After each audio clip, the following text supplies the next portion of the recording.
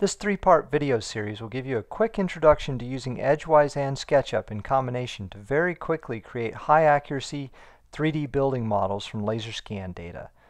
This video flows in real time to allow audio explanations of each process and to give you a sense of the processing times involved. The first thing we'll do is import two scans of a building into the EdgeWise software application.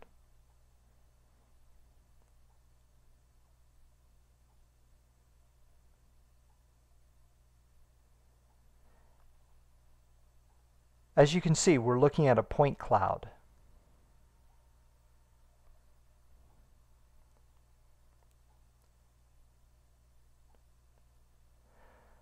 Next, we'll do an initial classification of the points. This basically finds large regions of coplanar points.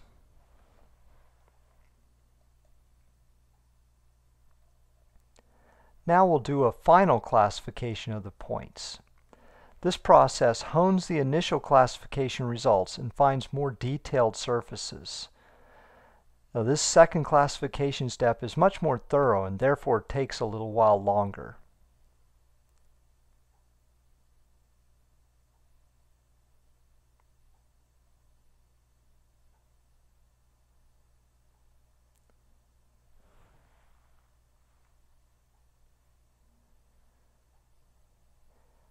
There we go.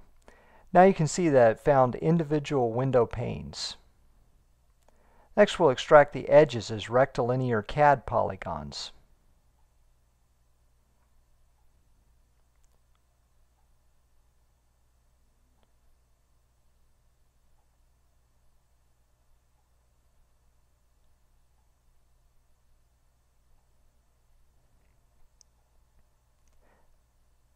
Now we'll repeat those steps with the second scan showing the other side of the building.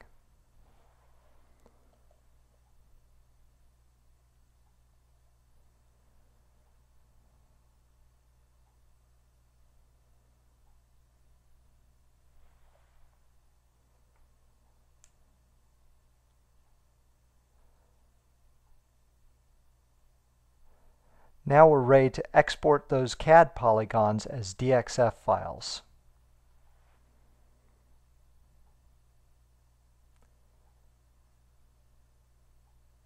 Once we've done that, we're ready to move over to SketchUp and start modeling.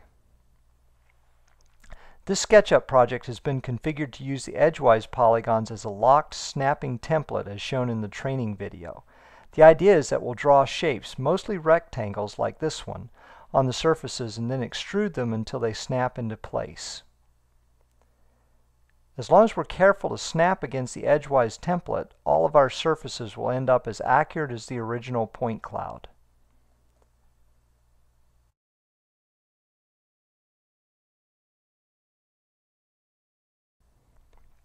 Here I'll show you the recommended method for accurately modeling a window.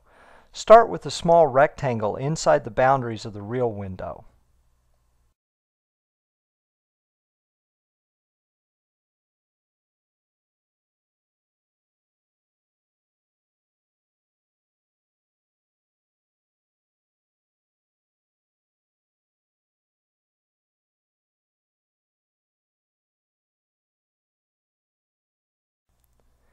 Then push the pane back to the glass in the background.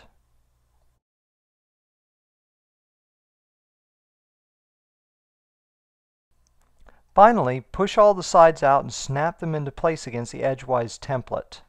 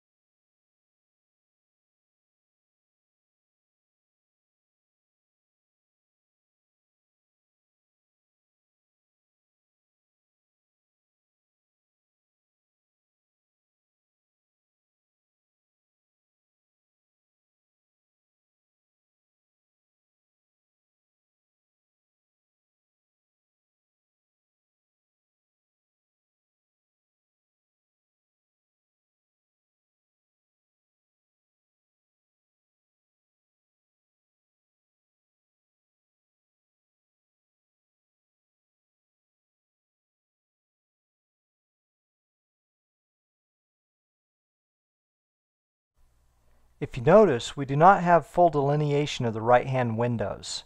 Therefore, we use the principle of symmetry and copy the left-hand windows into the right-hand spaces. We'll first make a component out of the window before copying it over, though. This keeps all the pieces together.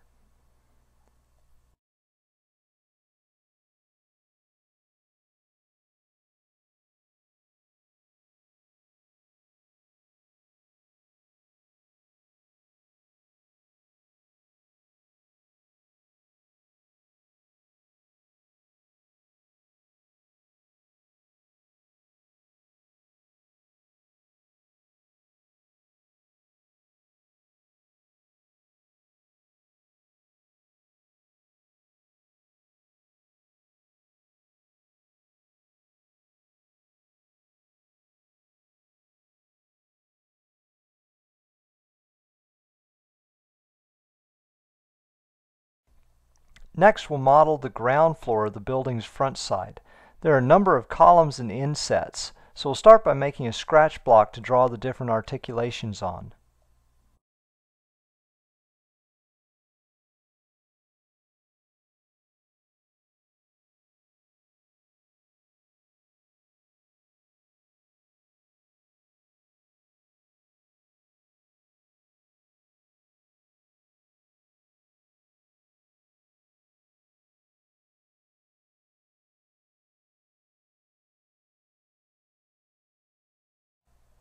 Alright, now we'll go through and draw vertical lines on each significant articulation using the rectangle tool. What we're doing here will make sense shortly.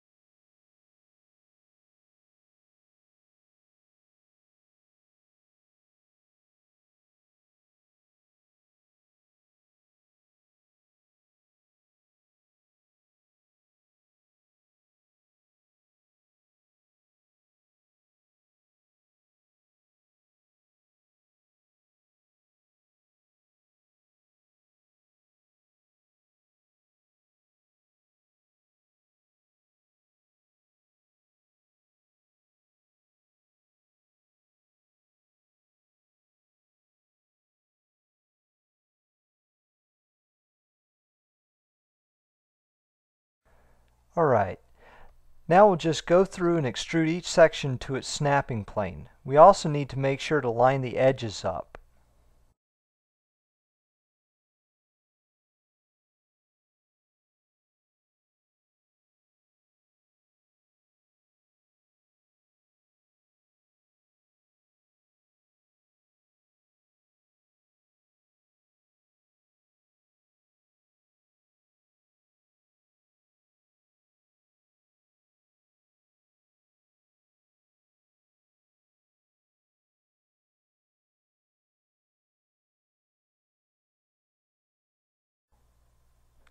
Often you have to pull the polygons more than once if it gives you an offset limited to message.